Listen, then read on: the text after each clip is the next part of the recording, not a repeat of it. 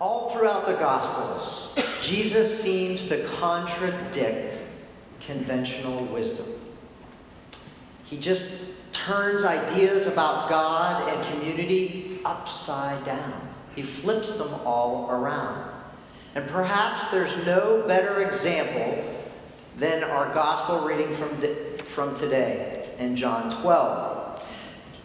He just came from marching into Jerusalem with everybody saying, Jesus, Jesus, Hosanna. In just a few days, he'd be lifted up, tortured as a criminal on a cross. And he says these words. He says, "The hour has come for the Son of Man to be glorified. Very truly, I tell you, unless a grain of wheat falls into the earth and dies, it remains just a single grain. But if it dies, it bears much fruit. Those who love their life lose it, and those who hate it in this world will keep it for eternal life." These are difficult words. He goes on to say, "Whoever serves me must follow me, and where I am, there will be my servant also. Whoever serves me, the Father will honor." Okay, so you combine that with our Wesley Covenant prayer that we've been studying over these weeks. And today's words are, and you sung them so beautifully, thank you so much. "Let me be employed for thee, or laid aside for thee, exalted for thee, or brought low for thee."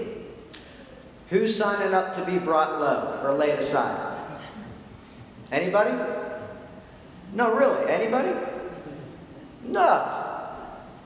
This is difficult stuff. This is really hard.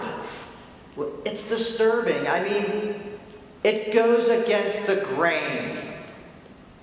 Another horrible joke that didn't work in either 8:30, 9:30, or 11. But I kept it anyway. I liked it. Brothers and sisters, the gospel really goes against what Jesus' recorded words say, really goes against everything. The way we're wired up, our instinctual desires, our inmost being. I mean, we really want to put a ladder against a life of success. We want to climb a ladder. In our jobs, we want to create wealth, create a comfortable life. It's what we want to do. We want to increase our power and influence. And you know, I think that was true for the disciples. I think that was true for the religious people. I think it's what nations strive for. I think it's what denominations strive for and churches strive for. And if we're honest, even if it's hidden, it's what we strive for. But Jesus says the exact opposite. He's saying the only way to go up is to actually go down. We have to go down the ladder. We have to set the ladder on something completely different, like Thomas Merton was talking about. And so before Jesus even started his public ministry, he went where? Into the desert to wrestle with what? These very things.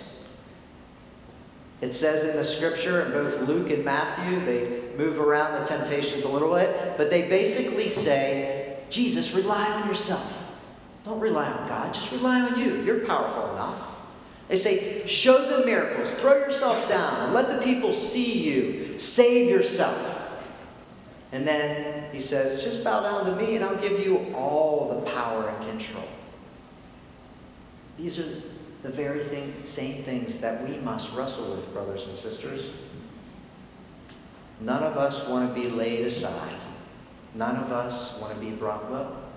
If we're honest, we want to be exalted and we want to be employed. And that's not all bad.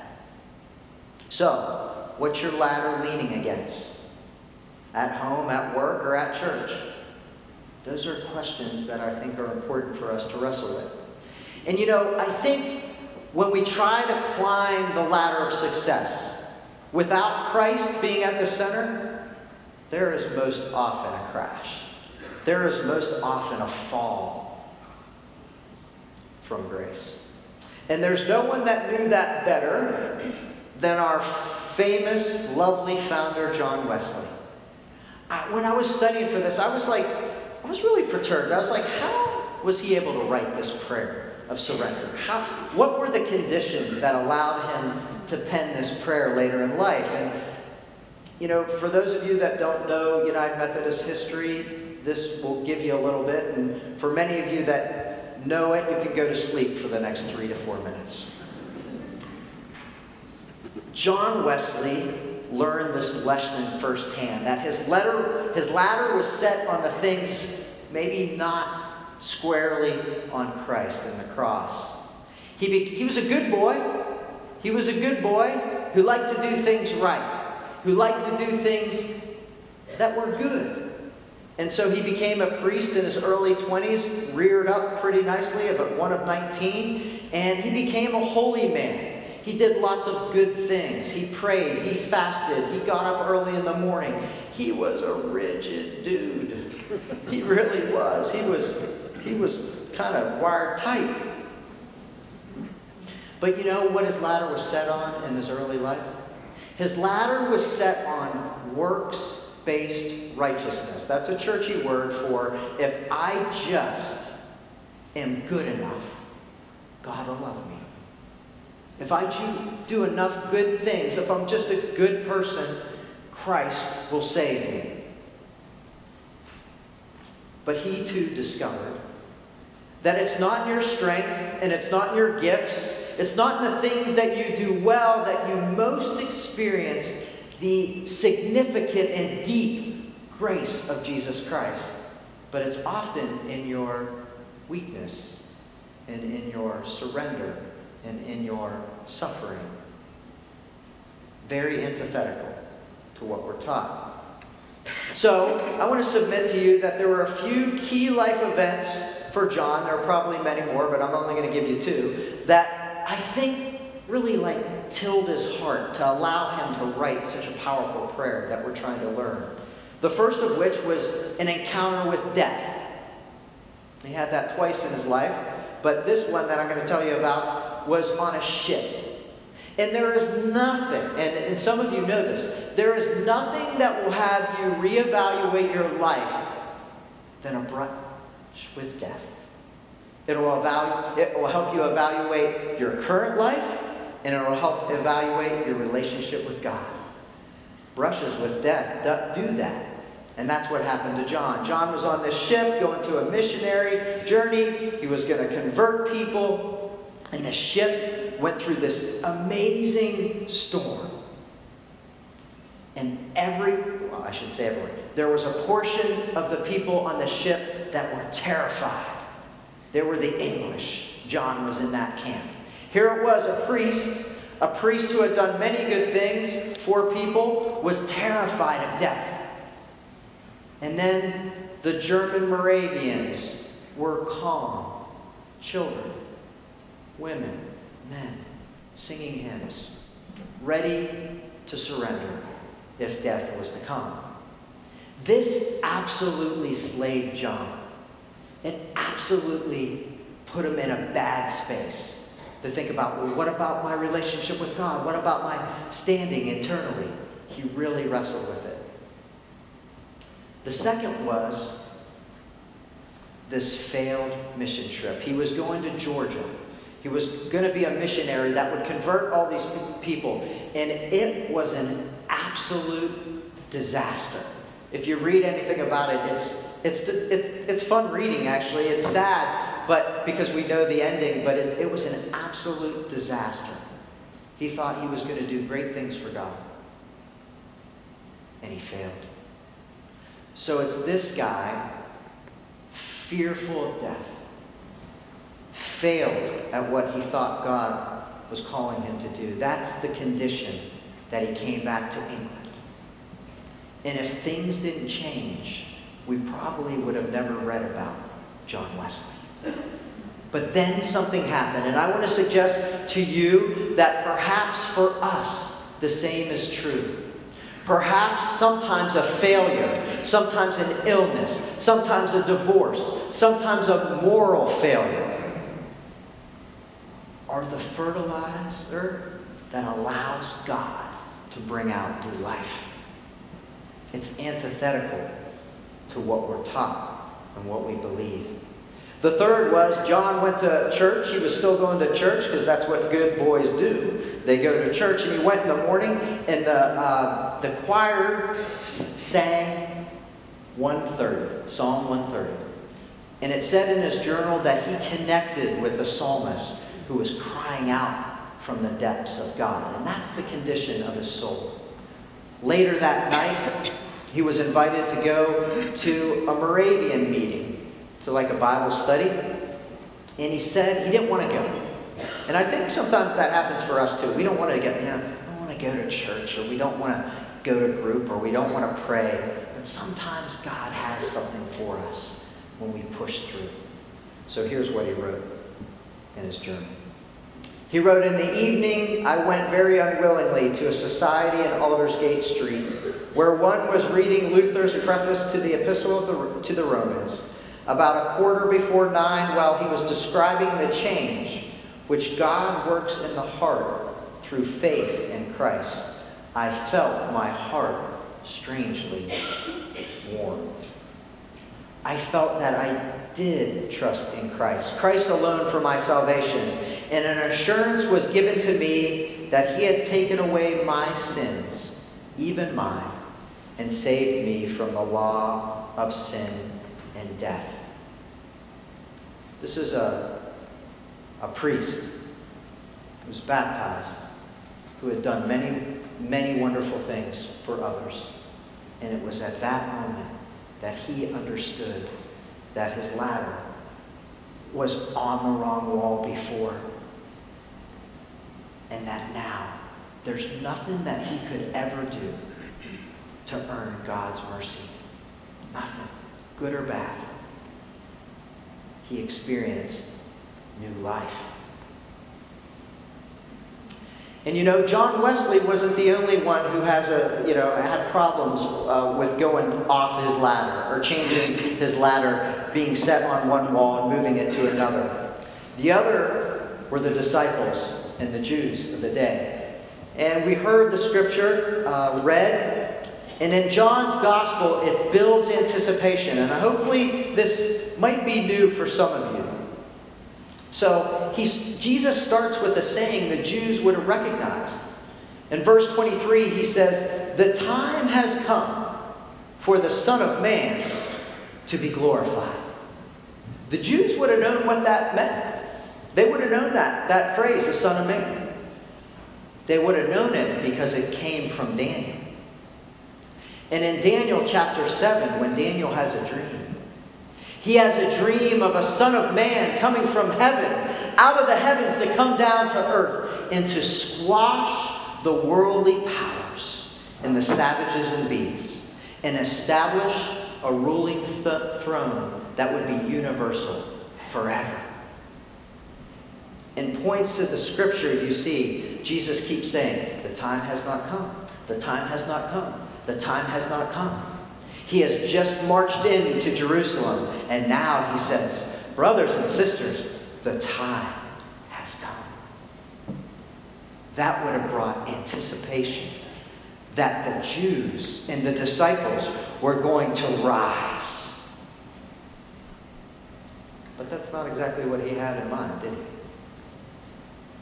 A different kind of kingdom was coming. A different kind of rising was going to come. Instead of assuming a worldly throne by conquest and overthrowing the worldly powers, he would assume a heavenly throne through powerlessness and the vision of the cross. I mean, if you think of the absolute craziness of that cross hanging there and a man hanging from it, and us calling that power, it's absolutely paradoxical. Nothing, we don't even really believe it most of the time. We believe that it comes through power. And Jesus is saying, no, it comes through powerlessness. Many of you know, some of you don't, that I found new life in Christ through struggle with addiction and drugs and alcohol. And it was that place and that journey of powerlessness that I was able to more fully experience the grace and love of Jesus. Not everybody has to have an addiction to experience that. But I want to say to you, brothers and sisters, whatever's going on in your life, there are things that you won't be able to control. If you haven't encountered it yet, it's coming. And those are the places, those are the places at which you can set your ladder on Jesus. You can set your surrender on Jesus, and He'll transform it.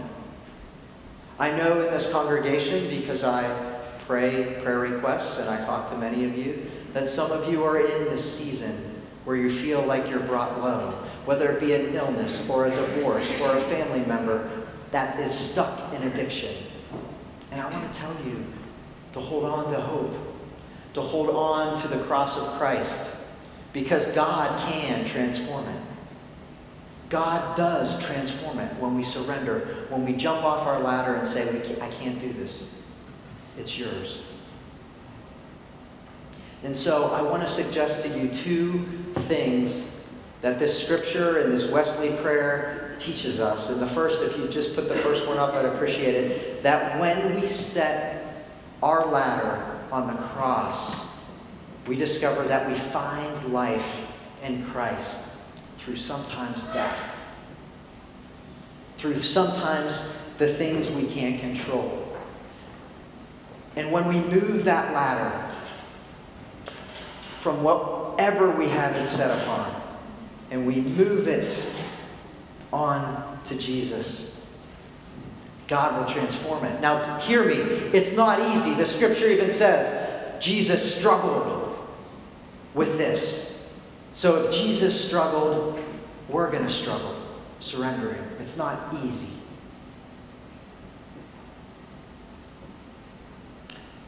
And maybe, like I said, maybe you're feeling something like that in your life, or maybe you have some friend or loved one that's feeling that. And I want us to just take a moment, 10 or 15 seconds, to just pray. Ask God into it. Ask God to remove it. And ask that God might transform it so someday it can glorify it. Someday, looking in the rearview mirror, out of that rubble and ash, that new life can be found. And we can go back and say, yes, it was on the cross. Yes, I had a divorce. Yes, I had a moral failure. Yes, I had an addiction. But I surrendered to God, and God transformed it. And now I've been able to help someone else. Let's pray.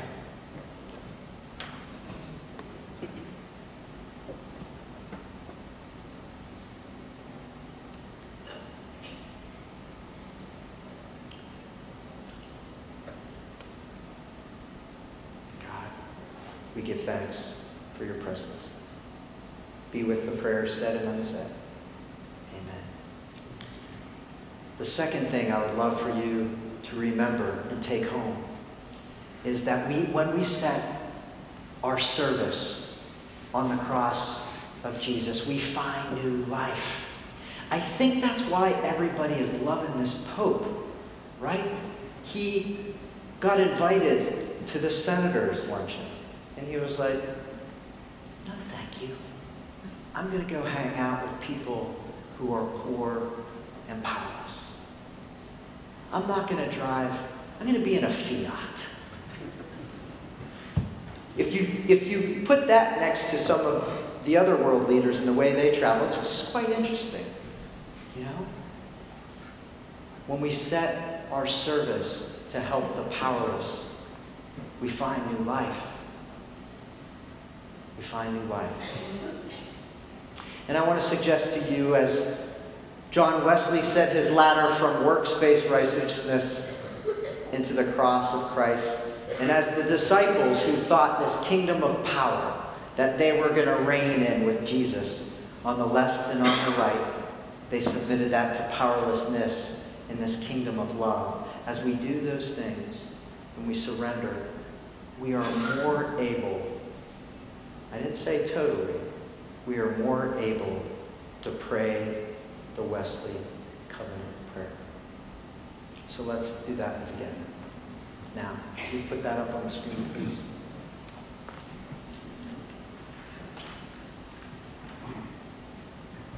Gets up. Can we start with the full prayer? Do we have the full prayer?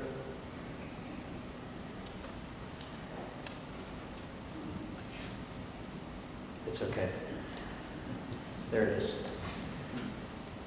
I am no longer my own, but thine. Put me to what thou wilt. Rank me with whom thou wilt. Put me to doing. Put me to suffering. Let me be employed for thee, or laid aside for thee, exalted for thee, or brought low for thee. Let me be full. Let me be empty. Let me have all things. Let me have nothing. I freely and heartily yield all things to thy pleasure and disposal. And now, O glorious and blessed God, Father, Son, and Holy Spirit, thou art mine, and I am thine. So be it. And the covenant which I have made on earth